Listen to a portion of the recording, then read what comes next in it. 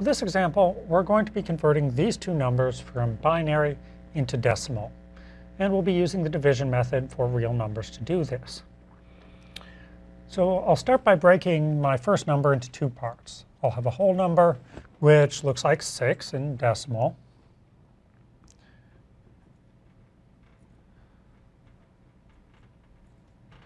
And I'll have this fraction.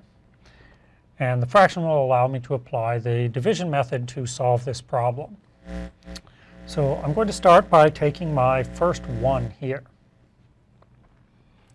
And I'm going to divide it by the source base, which is 2. So I get 1/2.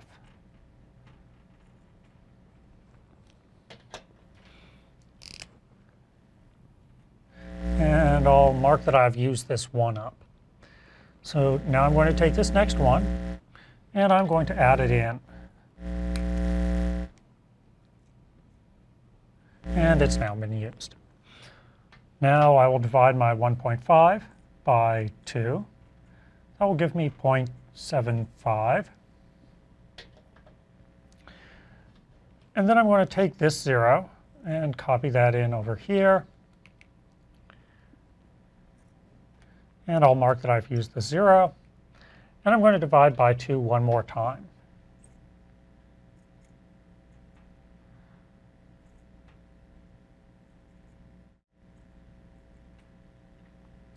So this will end up being my fraction in decimal. So I'm just going to write in 375. There's my number in decimal. I'll do the same thing for the other number.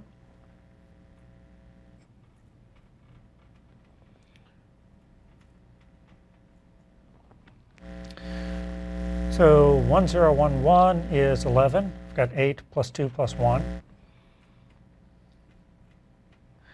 And now I'll use the division method to convert the fraction here. So I'll pull down this 1, divide that by 2. I'll get 0.5. I'll pull down this next one, divide by 2, get 0.75. Pull down this 0. Divide by 2. I will get 0.375 again. Then I will pull down this 1. Divide this by 2. And this will give me 0.6875. So I will take this fraction and copy it up here.